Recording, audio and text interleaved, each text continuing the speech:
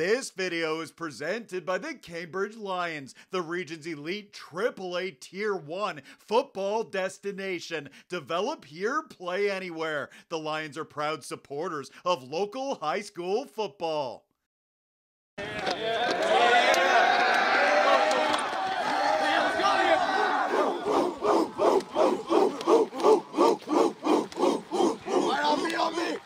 Let's head to Glenview Park for WCSSAA senior football. The Panthers and the Jacob Hespeler Hawks battling on Wednesday afternoon. First quarter, Jacob Oak in the shotgun. He fires to the near side. Liam Marsden with the catch, and he runs in for a touchdown. Nice grab from Marsden. He makes it 10-0 Jacob Hespeler. Second quarter, it's a big play from the Hawks defense. Gavin Young runs in, and he's got his sack. Young taking down Brady Reeve. A few minutes later, here's a deep ball from Jacob Oak. He launches it downfield. Avery Johnson with the reception, and he runs in for a touchdown. Johnson extending the lead. The Hawks up 17-0. The Panthers now trying to get something going. The pass downfield is intercepted by Liam Marsden. This kid having himself a day on both sides of the ball. Marsden ending the Glenview Park possession. Out comes the offense. Marsden is now a wide receiver, and he makes the catch for a Hawks touchdown. Also a nice ball from Jacob Oak. Jacob Hespeler with a 24-0 lead at the break.